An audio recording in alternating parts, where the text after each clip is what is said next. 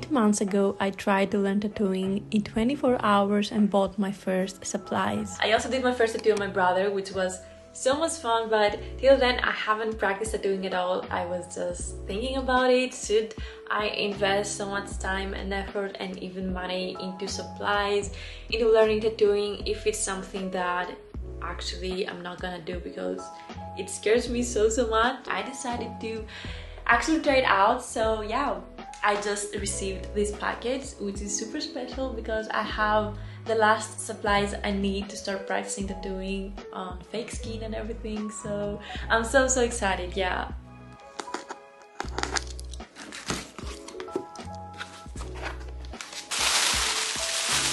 As you know, I have the main things like my tattoo machine and ink, but I didn't have all these extra little things that you need when you start tattooing. The main thing that I needed was, of course, some stencil and also the solution to thin my ink and create my gray shades. And then also I want to try out some really thin needles, so I got one round liners to just test out really thin lines and delicate tattoos. And of course other things that are really simple, like bottle and even some wooden tank, I don't know how to call them, and napkins and maybe some gloves. So really basic stuff that you just need to have around in order to tattoo.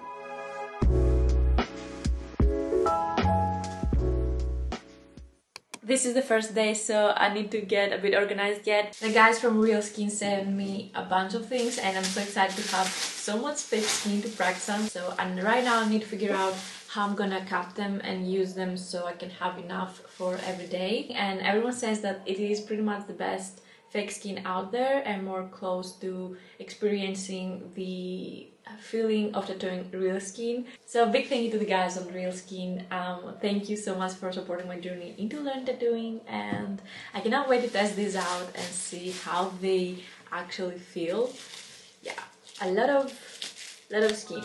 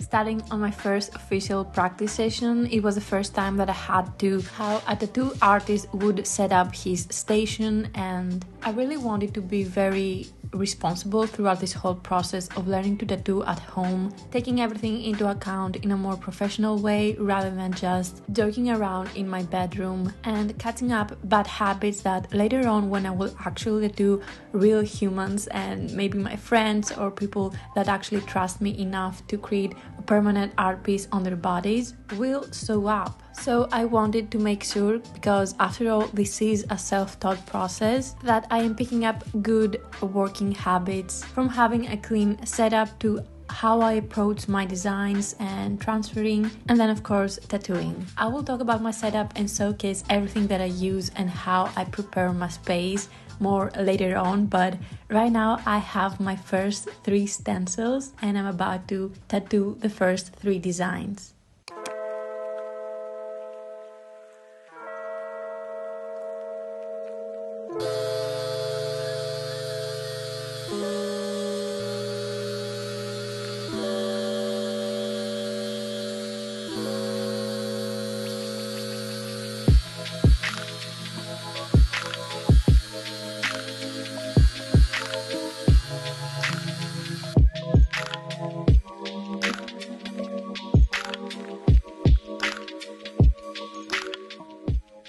Now, going into the second session and having a much better idea of how everything works and what I need, the main change I made was adding a soft material under the skin I was tattooing, because I needed something to absorb the vibration and not being so harsh, and having just my desk was way too hard for the tattooing process, so I actually added another fake skin. Then on top I placed the usual black waterproof napkin. Now let me show you how I transfer the designs from the iPad onto the fake skin. In order to find the exact size that fits into the fake skin I have cut, all I do is just place it over my iPad, kind of zoom in and out in order to get it the way I want it. Something like this. And then I screenshot in order to have an image that won't move around. Then I go to my photos and find the screenshot, but still, if I place my hand on the iPad, I can still move it around and lose the size I have made. So for this reason, I start a guided access, which is by triple tapping the power button. Now I can tap the screen without moving anything around and I can trace it so easily. The guided access can really turn your iPad into a light type of tracing pad, because now the screen is not moving around and you can just do whatever you want. And to get out of the guided access, all you have to do is again triple tap the power button and enter your passcode. Okay, so now I'm gonna trace the design on my tracing paper and then do the stencil.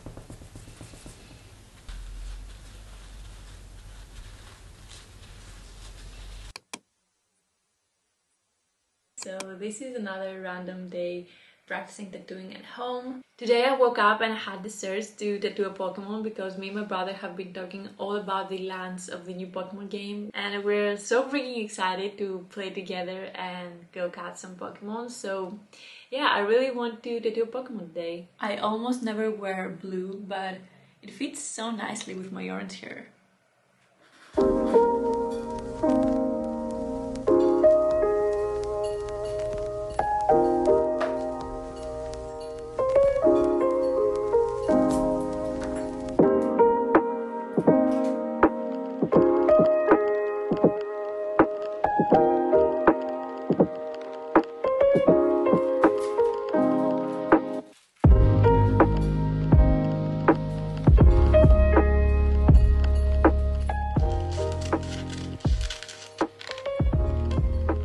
This is one of my brother's favorite Pokemon and I cannot wait to actually show him these. Creating all the stencils by hand is always pretty helpful when you're trying to learn tattooing because you get to practice the design twice or just the outline and get to know the design better. But I'm starting to get really annoyed by creating stencils by hand because it is so frustrating when you don't see a line or a line doesn't come out perfectly, because when you trace a design twice, one with a pencil and then one on top of the stencil material, it just gets so annoying when you have to retrace everything on top of each other and the lines start to get a bit wonky. And yeah, I would love to have a stencil machine or a stencil printer because this would be so much easier and I honestly believe the designs would come out even better. Before I get started, also one thing that I want to mention is how freaking awesome it is to see a tattoo artist do a freehand stencil on the human skin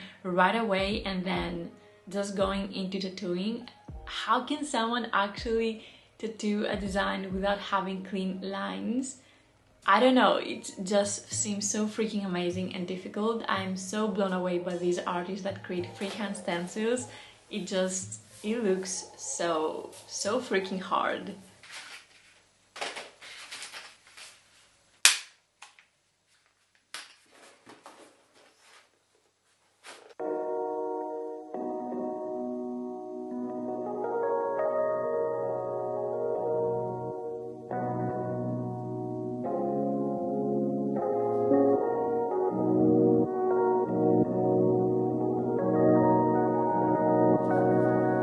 This is my usual setup, so I have my ink, needles, of course fake skin and stencils, some Vaseline, and also always have closed the original design so I can look at it and make sure I'm creating everything alright.